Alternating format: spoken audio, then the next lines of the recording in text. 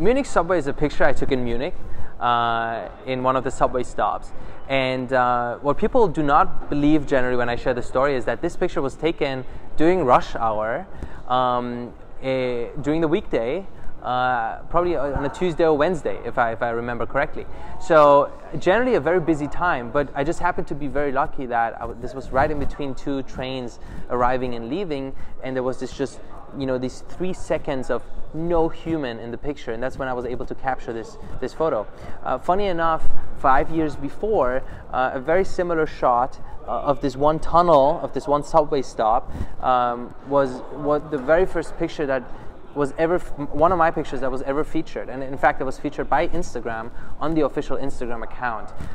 So being back after 5 years and being able to take another shot of that tunnel was very meaningful to me, and it ended up becoming a really beautiful picture too.